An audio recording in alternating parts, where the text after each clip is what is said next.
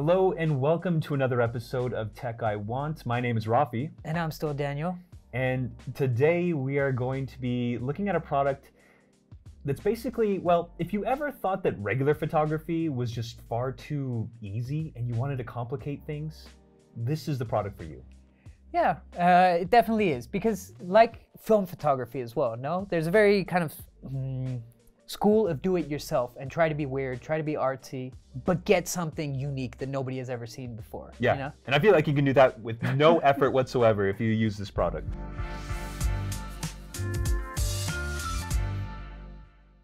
Today we're looking at the Pinhole Pro Max, a camera lens that puts the power of pinhole photography into the hands of the modern digital photographer. Now, what is pinhole photography? Did you guys ever do that experiment in school where you take a cardboard box, you poke a hole through it, Yeah. you put some wax paper on the other side, Uh-huh. and then you shine a really bright light with like some object in silhouette or something, and you get the inverse of this object on the other side, on the wax paper. Yes. Yes. No, that all sounds very familiar, actually. I do remember, I think I remember creating a shoebox diorama that I had to also take a photograph of. Is that kind of what it is, or is that something totally different? And now I'm just mixing up two different school assignments that I did 30 years ago. It might be. I think it was trying to teach us vision and how the eye works, because the eye is kind of like a pinhole as well, in that it flips the image that you're seeing the other way around. And so that's how it works. It's a very, very simple lens. There's no glasses, lenses that work together. It's just a hole,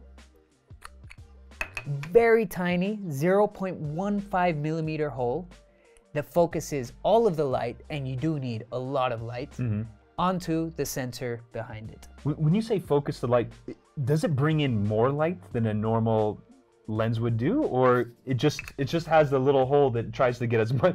I mean, there's as much light as that can pass through this little hole as getting in there, right? Yeah. So which is where I found a little bit of difficulty with this thing. Yeah, because you do need a lot of light. A lot of light. Yeah. Normal cameras, say with an aperture of like f2, the aperture is very open. You've got this hole in the lens. Right now we're looking at one right there. It's pretty open. And so that means that a lot of light is coming in through that lens. Yeah. This one is the opposite direction. Normally lenses go up until f22. I think f36, producer, f36 lenses? f32. Okay, we got an f32. This, the widest it can go is f36. The narrowest is something like f250, which is crazy, crazy small. Which means two things. One, everything is in focus. Okay. And two, everything's really dark. Unless, and this is where the interesting thing of pinhole photography comes in, you do really long exposure photography. So I was playing around with this yesterday, and I was leaving the, shutter speed was on 30 seconds. 30 seconds, bulb, 2 minutes, 5 minutes. I was doing like really, really long exposure photography, which normally people only do at night. Have you ever seen those pictures with the traffic with the brake lights?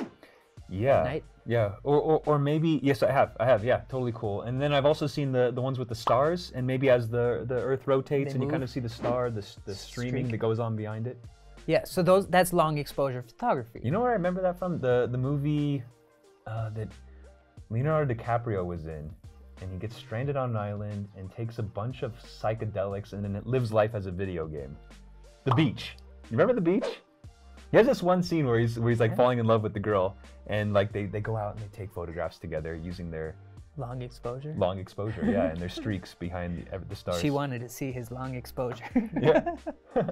Which, by the way, I highly recommend that film. I know this is a review about cameras, and you can see how this kind of like technology is being used. I don't know if it's a pinhole camera, but at least the streaking that goes on, done by Leo and by the stars.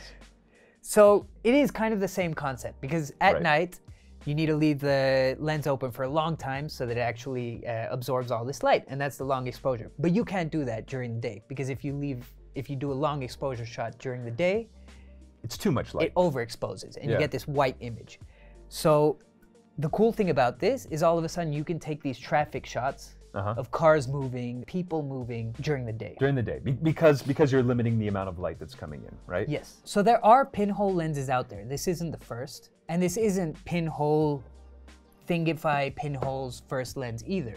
They'd come up with their first pinhole, which was just a regular one. This is the first lens, as far as I know, that has different focal lengths and different apertures for pinhole photography. It's combined all the previous ones into one maximum ultimate lens, right? Yeah. And so you get a 0.15 millimeters to 0.5 millimeter size of the pinhole, which translates roughly to f/36 to f/250 or something like that. Something else that I found pretty interesting with this is, have you ever seen like cityscapes where there's just nobody there? You know, it's Rome, it's the Colosseum, there's no cars, there's no people. It's the Eiffel Tower, there's nobody there in the scene. Sure. But then when you go there to travel, there's way too many people. You can't get that shot. With this, you can, because you leave it open for 2 minutes and all of a sudden everyone blurs in the image and you just have the static thing that doesn't move, the Eiffel Tower. Interesting. So wait, is everyone else a blur then? Is your picture full of blurries at the bottom? It's a little bit hazy. Okay, okay. But you can't even tell. But you can tell with the whole image itself because everything is kind of blurry. There is this like artsy fartsy style to shooting with pinhole. That's what I found, you know, like, and I think it's because I wasn't using a tripod at first, but when I was taking pictures, I found that it was really hard for me to get enough light through the pinhole lens in order to take a decent photograph. So oftentimes what I had to revert to was like taking a picture and then checking. Because, oh gosh, that's another thing, but I'll get to that in a second. The other thing was that the way I solved this was by basically taking pictures of the sun, which I'm sure I'm not supposed to be staring directly at the sun, but I was through the viewfinder, and taking pictures of that with some objects in the foreground. For instance, I took a picture of a crane. Do we have that? Shoot. Was there any point in me mentioning that if I can't even show you the picture? I don't know. But anyway, I took a picture of a construction crane with the sun behind it, and that was the best image that I got. But even that was just a little bit blurry because I was doing it through my hands. Did you get ring flare? No? No, I don't think so. But I got a lot of this kind of ethereal kind of feeling to it because there was a slight out of focus and just a little soft blur attached to it all, like a Gaussian blur, you know? Because like some of the shots I took into the sun, or like with someone silhouetted against the sun, which hopefully you can see now. Yeah. You have this really weird lens flare that's just this circle of light around the person that I was taking a picture of. Yeah. Like a holy person, huh? Something else I tried to do was take a picture, hold it there for like 10, 15 seconds, and then move the camera to somewhere else. So all of a sudden I had a building with trees kind of overlaid onto it. Yeah. Which is kind of like double exposure. So there's this idea where you take one picture, take another picture, and then just overlap them, overlay them, and kind of fade them together. You could do the same with yourself. So I took a couple of pictures where I sit on the bench for 10 seconds, and then I move to somewhere else for 10 seconds. And now all of a sudden, I'm in the same shot twice. Yeah. Magic. Cool. Did it turn out all right? Well, artsy fartsy. So did you like taking, I mean, was it pretty easy to, I understand like if it was like me, I had a difficult time getting the image that I wanted. But in the end, I got an image that was really abstract and kind of cool because it was so unexpected, you know? So this lens works with most modern cameras. There's a different one for the Canon or for the Sony or for Nikon, whatever it is you want, there's a different mount. I thought this was really cool. It's a very high quality product. It's aluminum, correct? Yeah.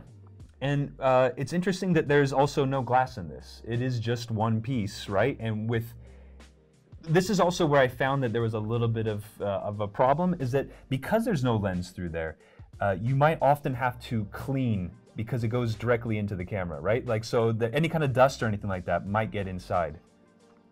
It's just a hole. Glass? Yeah, it's just a hole, I'm pretty sure.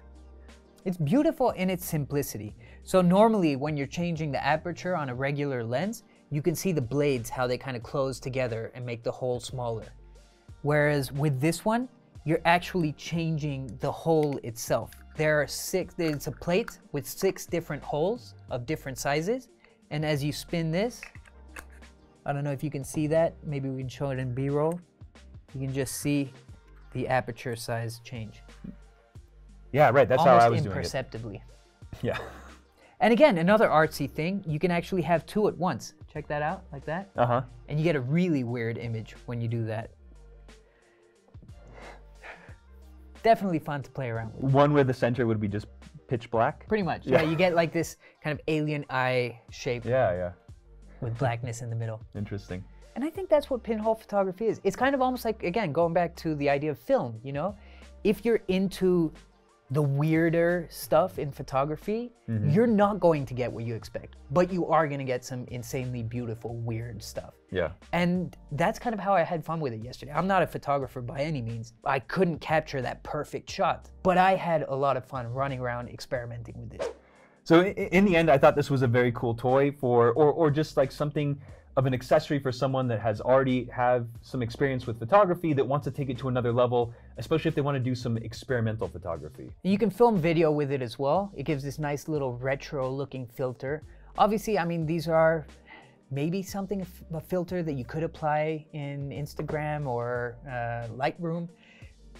So I'd buy it more for the photo features, which is something that you really can't copy in software in post-production. Yeah. But for video as well, you know, super simple lens to get this weird 80s vibe. If you want to learn more about the Pinhole, you can check out their page on Kickstarter. The link is in the description. And at the time of recording this video, you can get yours for $259. So that was the Thingify Pinhole Pro Max. A very cool lens, especially if you want to take your photography to the next level. We hope you enjoyed that, and stay tuned for more reviews similar to this about all kinds of different tech and innovations. Until next time, I'm Rafi.